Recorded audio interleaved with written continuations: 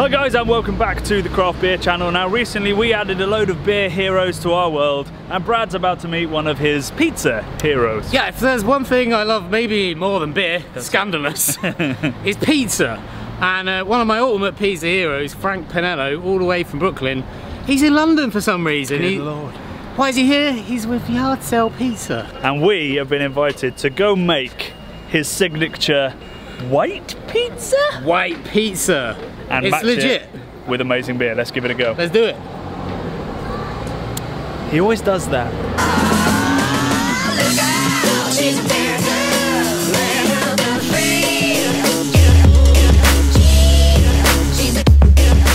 Frank Pinello is one of the world's greatest pizza chefs, as well as the host of the awesome Pizza Show on Munchies.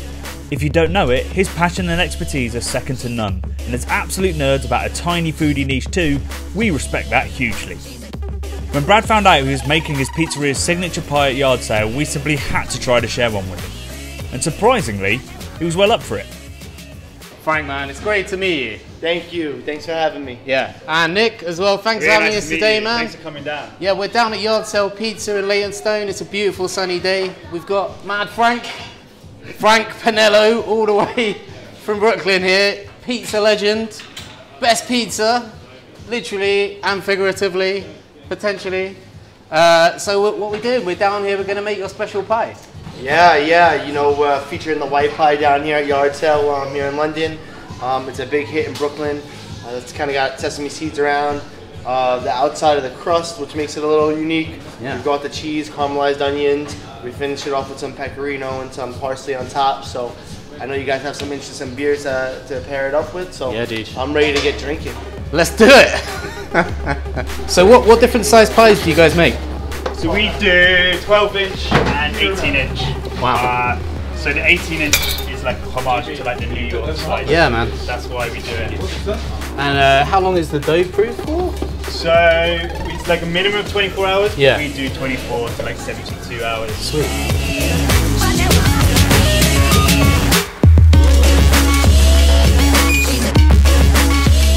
All right, great. So at this point, we're basically ready to kind of dress it up and get all the toppings on top. Nick did the hard job and kind of spread the dough out for me. One of the things that we do here was kind of activate the gluten around the crust and get the sesame seeds to stick, which is sort of the signature part of the pizza. So we just take a little bit of water and kind of just gently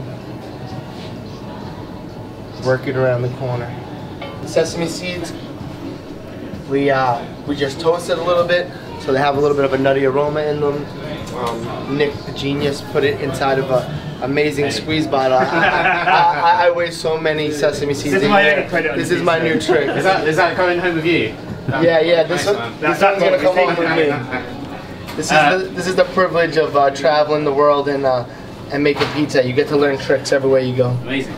So now that we have the sesame seeds on, we go to the mozzarella and basically just cube mozzarella. And at this point, it's kind of less is more. We don't go too crazy with it, but we spread on enough so when it melts, it covers. But we're kind of looking for the crust to poke through a little bit. Yeah, we make our own mozzarella at Best Pizza. So you know, this is like a low, medium moisture mozzarella, and the mozzarella that we make at Best is very similar. It you know, it's we get to control the salinity, we get to control the moisture. So making the mozzarella is definitely a big part of the pizza making at Best. Here we have some ricotta cheese. The ricotta seasoned with a little bit of lemon, black pepper, olive oil, salt and pepper, and we just kind of put dollops of this ricotta around the pizza. Frank, this is one of your standard pies, right? At Best. Yeah, you know, at Best Pizza we only put out 3 or 4 pizzas. We do the regular margarita pizza. We do this white pie. Yeah. We do our grandma, which is a square, almost like a Sicilian pizza with some anchovies in the sauce. And then we do also a square veggie pie where it's, you know, fresh vegetables from the farmer's market. So between those 4, they sell pretty. You know, we have a pretty good menu mix, but I would have to say the white pie is probably our best seller of them all. And is this super traditional? Because over here, I think, to the uneducated, if it hasn't got tomato on it, people think it's not pizza, which is obviously crazy, but Yeah, I hear you. Yeah. I know we had a little bit of some surprise guests when they came here. They weren't used to the white pizza. This style of the white pizza, I wouldn't say is traditional, but a white pizza at pizzerias in New York is very traditional. It's not weird to go in and just see a ricotta pie, you know, or a pizza that just has, you know, quattro formaggio, like just cheese on it. So this is our play on that white pie. We kicked it up a notch. I'm Sicilian, so that's where the sesame seeds came in. You see it a lot in Sicilian baking, and of course the caramelized onions is another big ingredient in the sfincione and Sicilian pizzas as well. beautiful, man. The onions we just kind of low and slow. We don't add anything to them. Just get them nice and caramelized. Kind of follow the dollops of ricotta with these onions. So you know, every bite you get a little bit of everything. It's all about distribution. It's all about distribution, my friend, as you guys know in the beer business. Exactly. And what's your vision for the future of pizza? If that's not too giant a question. Yeah, no. I think that's a very good question. I think the vision for the future is that the rest of the world sort of continues to carry on with the sort of the fever pitch where pizza's at right now. You know, in America, it's this culture that's unreal, and when you put up an ad in New York for a pizza man, 20 guys will walk in that know how to make pizza. Wow. But if you're in LA, it's not quite there yet. You know? Okay. So, but it's growing, and it's growing and growing. And you come to a place like London, and you see how the pizza scene is bubbling, and the same thing is happening in Japan, same thing is happening in Paris.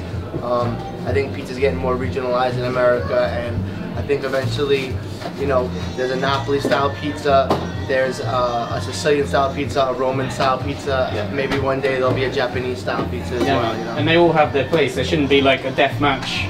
Nothing's better than the other. It's all about where you're coming from. Hey, you know, in this game, in food, it's all love. All we want to do is see people succeed, and you know, all boats rise with the tide. So the more great pizzerias there are, the better it is for the culture. Increase the piece. That's it, baby.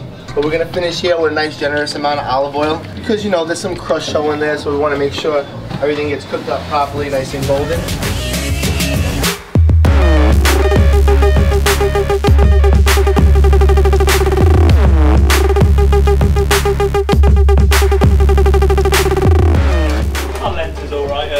Mate, I think that's a bit sketchy doing that. If I can stand here, the lens is stand here. That's closer than you are, dude. But their voice weren't doing that, were they? I don't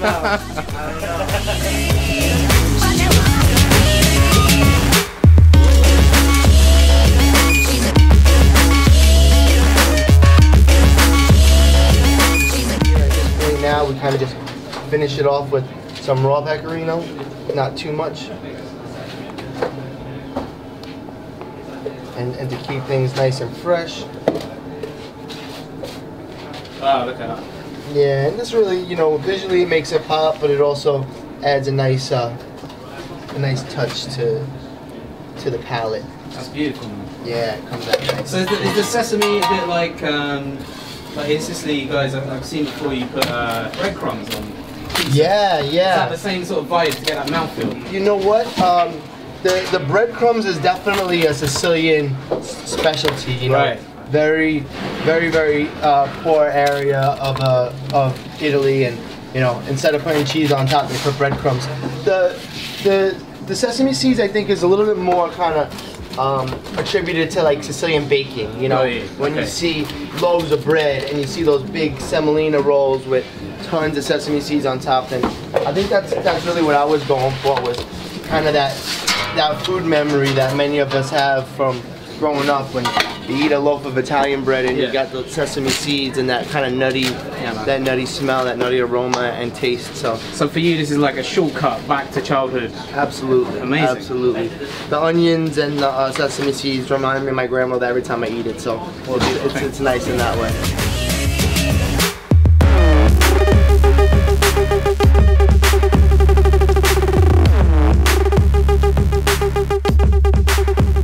Cool, well that oven was definitely hot. I've just about cooled down, so we need to eat before the pizza does. Yes. Thanks so much for having us. Talk us through this one more time, and then I'm going to talk you through this beer that we've got. Yeah, so the white pizza is basically caramelized onions ricotta cheese, some pecorino cheese, and parsley finished on top. And really the signature is the sesame seeds that are around the crust. Okay, so what I thought, I have not had this pizza, so my thinking was, we've got lots of creamy cheese on there, we've got some sweetness from the caramelised onion, and we've got some kind of nuttiness, saltiness, pecorino, sesame. So what I thought would be awesome is a Gosa, which is a German style. It used to be made with salt water, but now we just salt it. Oh wow. It's got preserved lemons in it, which were made at the brewery at Wild Beer Co. And then it's still got a little bit of sweetness to it. Thanks, man. I like these little tiny cups. Yeah, very it's sensible. fun, aren't they? Shot glasses. This is unusual for the craft beer channel, man. You drink a lot of beer with cups this size, right? Cheers, guys. Cheers, salute. Cheers, salute. Oh wow. It's an interesting beer. So it's also made with, it's got lactobacillus in it, which sours it, so it's the like yogurt culture. And I believe, like probably Wild Beer's house yeast has a bit of wildness in there as well. Yeah. You talked about playing with wild yeast in pizza, which was I've never heard of. Yeah. I mean, you know how the yeast strands will affect beer. It's the same with making pizza dough.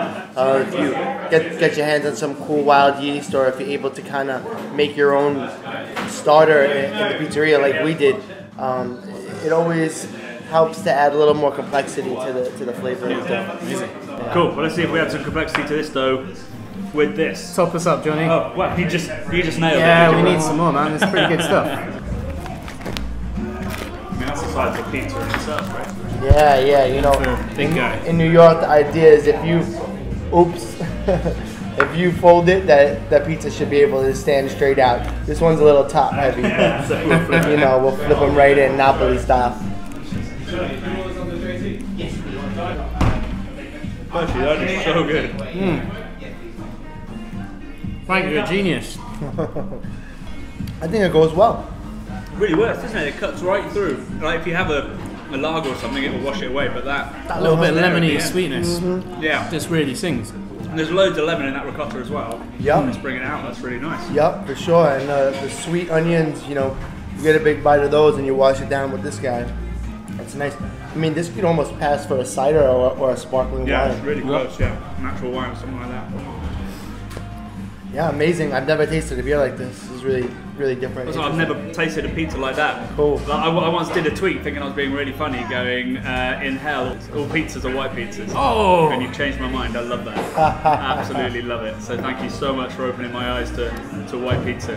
Yeah, I mean, you know, at first it seemed like a lot of people in London weren't about the white pizza. They didn't want pizza without tomato sauce on it. No. And I love pizza with tomato sauce too. Marinara is probably my favorite pizza, but you know, this white pizza was something different and something that really worked at best, and it's nice to bring over here, and it's been well received so far. Frank, thanks so much for seeing Oh us, my God, guys. thank you. Beautiful. Thanks, man. Check out Frank's show on Vice and check out the Craft Beer channel, subscribe, and eat white pizza. Hey. Hey! And drink crazy beer.